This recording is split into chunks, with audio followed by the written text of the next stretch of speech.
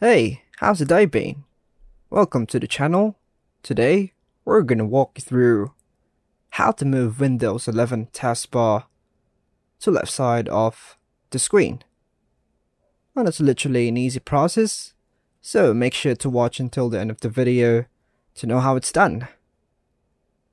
Now, as you can see, my PC is running on Windows 11 version 22H2. Unfortunately, in this version, the registry method does not work for moving the taskbar. So to achieve this one, we need to download the software tool. So let's open our preferred web browser. And in the search bar, enter Explorer Patcher GitHub. Click on the github.com and the search results to access all the information about the software, along with positive reviews and stars. And we have to scroll down on the GitHub page and click on Read More to find detailed instructions on how to use the software. Scroll down further and click on Set up Program to initiate the download. After the file is downloaded, we have to click on it.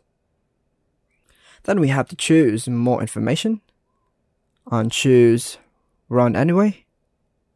And you notice that the taskbar disappears for a brief moment and the taskbar version on your PC changes.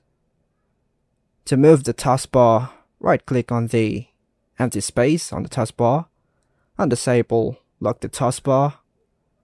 Now you can freely move the taskbar to your preferred position. Now next, we have to click the Start button and search for Properties Explorer. Once you're there, you'll find instructions on how to utilize the software to customize your taskbar. And be sure to click Restart File Explorer for these changes to take effect. And that's all for now, folks. Hope you like and subscribe. Thank you.